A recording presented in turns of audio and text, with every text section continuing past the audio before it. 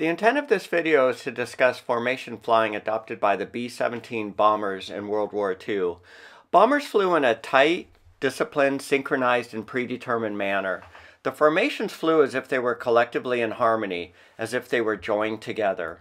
There were 11 bomber formations adopted by the 8th Army Air Forces in World War II.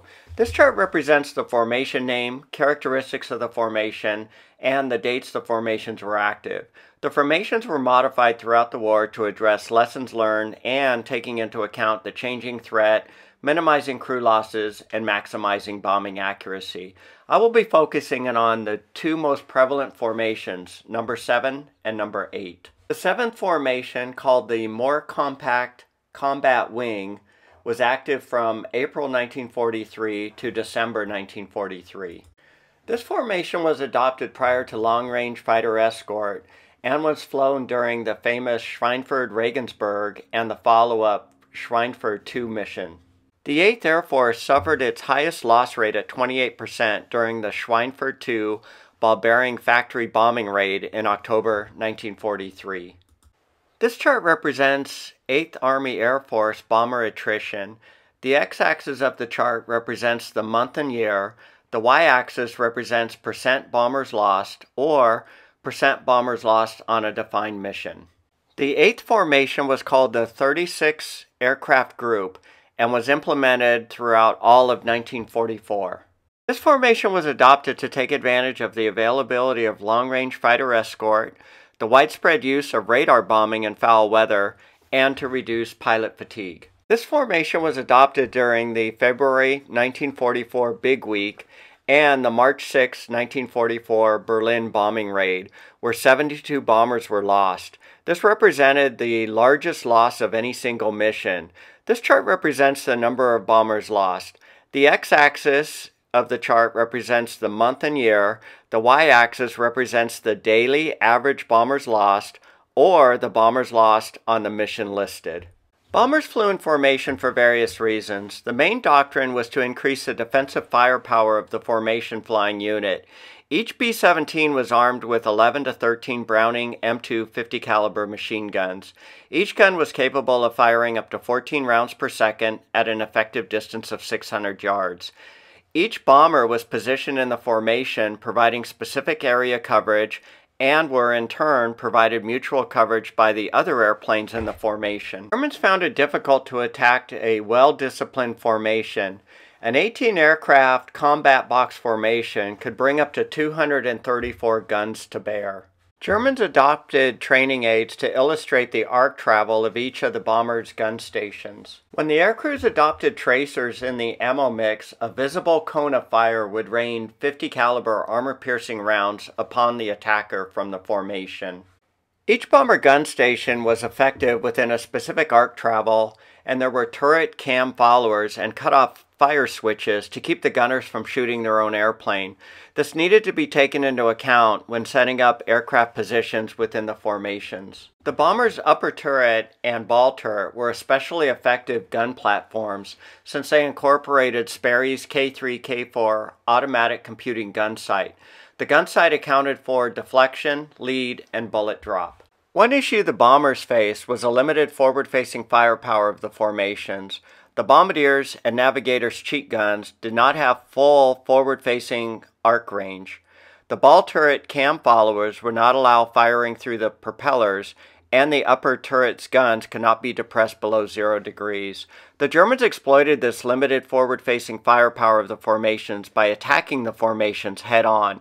Based on this vulnerability, the later B-17G models incorporated a Bendix chin turret to add additional forward-facing firepower. Bomber gunners were taught to open fire at a farther 1,000 yards during forward-facing fighter attacks.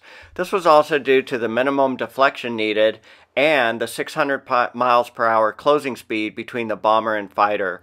Both the bomber and fighter had only about 3 seconds of clear firing time in head-on attacks before interceptor breakaway. The careful position of the bombers in the formations increased the interlocking gun coverage zone, maximizing firepower against interceptors.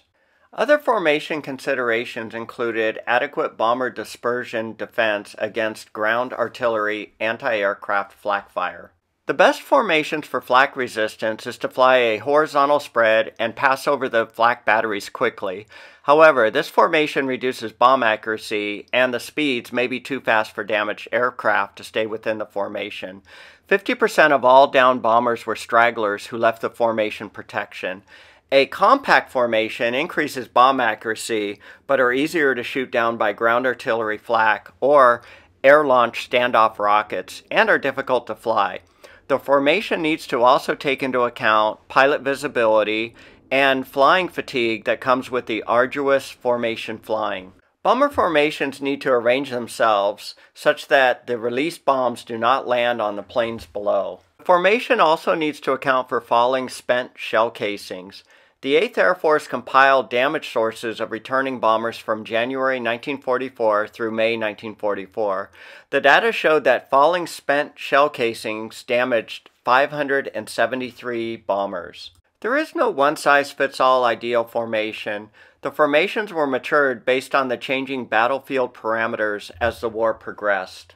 By the fall of 1943, it became clear that existing bomber formations were inadequate in defending against fighter attacks. A long-range fighter escort was needed.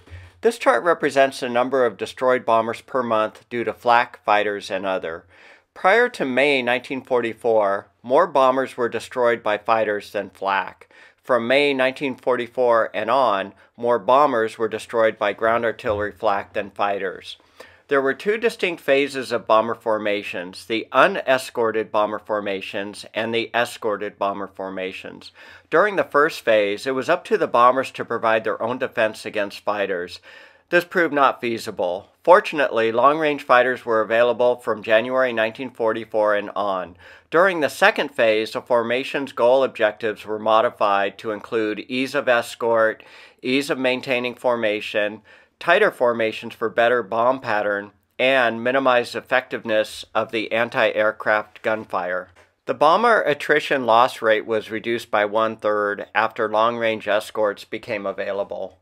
We need to discuss some definitions using the formation number 7, the more compact combat wing, for illustrative purposes. Bombers first formed up into elements. Each element consisted of 3 bombers in a V formation, where the element lead was in front of his 2 wingmen. The 2 wingmen were behind the element lead at offset altitudes, like a stair step, generally echelon towards the sun. The wingmen would keep their eyes on the lead and fly in their positions, cueing off of the lead. If the lead made any course corrections, his high and low wingmen followed, always maintaining the same relative 3-dimensional position within the formation element. Formation flying required concentration, and as a consequence, the bomber's flight crew would often swap flight duties every 15 minutes or so. Since the wingmen were flying so close, the element lead was instructed to fly in a predictable manner and no violent evasive maneuvers were allowed. 2 elements were combined to make a squadron. A squadron consisted of 6 airplanes. The elements were positioned as a high forward element and a low back element within the squadron. The high forward element contained the element's lead and also doubled as the squadron's lead.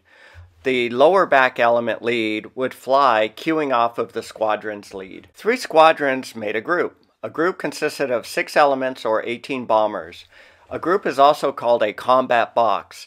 The group consisted of a lead, high, and low squadron. The lead squadron contained the group lead. The high and low squadrons were in a V formation, yet echelon like a stair step towards the direction of the sun. The 2 squadron leads flew cueing off of the group lead. Combining 3 groups made a combat wing. A combat wing consisted of 3 combat boxes, 9 squadrons, 18 elements, or 54 aircraft total. The combat wing consisted of a lead, high, and low group. The forward group contained the combat box lead plane and deputy lead. The deputy lead would take control of the combat box if the lead could not fulfill his commander obligations. The groups were in a V formation and echelon towards the direction of the sun. In summary, the 2 element wingmen flew off of their element's lead. The element's lead flew off of the squadron's lead. The squadron's lead flew off of the group lead.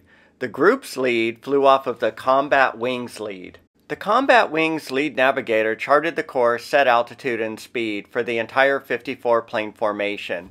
The remaining 53 planes' navigators continually mapped their position, but their position was only used if they needed to peel out of the formation and return to base. The combat wings flew 6 miles apart. Only the combat wings leader could be on autopilot. The rest of the 53 bombers stayed in their formation positions, jockeying their throttles and flight controls while keeping their eyes on their respective leads. 4 minutes prior to reaching the initial point, the IP, the combat wing would break up into the 3 groups. Each group would separate into 3 squadrons. Each squadron would sight and drop their bombs over the target at their assigned altitudes in the order of lead, high, and low squadrons.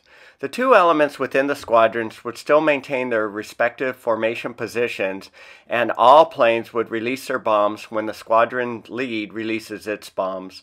The squadron lead's first bombs will be dropped with a smoking visual cue, and the remaining 5 bombardiers or toggleiers will release their bombs with a toggle switch.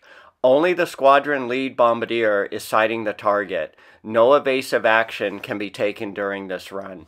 For a concentrated small target, bombs will be released as a salvo, where all bombs are released at once. For a spread out large target, the bombs will be released in train at predefined intervalometer ground distance settings. After the bomb run, the squadrons would head for the predefined rally point, RP. At the rally point, the 3 squadrons would reform back into their respective combat boxes, and the 3 combat boxes would reform back up into the 54 airplane combat wing for the return home. The indicated airspeed for the return trip needs to be around 150 to 155 miles per hour to allow damaged bombers to stay in the formation. This graph represents the after-action status report of the 18 aircraft combat box formation of the 305th Bombardment Group after the October 14, 1943 Schweinfurt ball bearing factory raid. Colored-in tails represent the damaged airplane in the formation. Colored-in fuselages indicate the plane is lost in action. On this mission, 13 of the 18 aircraft were destroyed. 2 landed damaged, and only 3 landed without damage. The low squadron was completely wiped out. Miniature bombs stenciled into the side of the Memphis Belle indicated it completed 25 combat missions. The number of swastikas indicate the Belle's gunners were credited with destroying 8 German fighters. The yellow stars indicate the Belle was a squadron lead during 8 missions, and the red stars indicate the Belle was group lead during those 7 missions. The next formation adopted, the 36 aircraft group, replaced the more compact combat wing in January 1944. There were a couple reasons why this smaller 36 aircraft group was adopted. The 54 aircraft combat wing proved difficult to maneuver as a cohesive unit without breaking off element stragglers. This was especially true for the B-24s due to poor pilot visibility. The smaller, tighter formation increased bombing accuracy, took advantage of the long-range fighter escort, and increased the use of radar bombing in foul weather.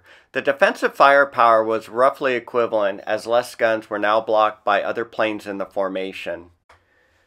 Fighter escorts flew around 1,500 feet above the bombers and needed to weave back and forth since their cruising speeds exceeded the bombers' formation speeds. An element was still comprised of 3 aircraft V formation, but all level, no stair-step staggering. Level flying of elements reduced some of the difficulty in maintaining a tight formation. A squadron doubled in size from 2 elements to 4 elements, or 6 planes to 12 planes. The squadron's 4 elements took up positions in the lead, high, low, and low trailing. This formation brought more guns to bear and increased the flying cohesion of the 12 aircraft squadron. The group, or combat box, consisted of 3 squadrons or 36 aircraft. No more combat wings. 1 less lead for the remaining bombers to cue from. The groups were spaced 4 miles apart. The groups echeloned the bombers towards the sun's position. Additional formations were adopted in 1945 to war end. Formations were modified to increase ease of flying, reduce flak vulnerability, and increase bombing accuracy. If you've enjoyed this video, please consider subscribing to my channel, World War II U.S. Bombers.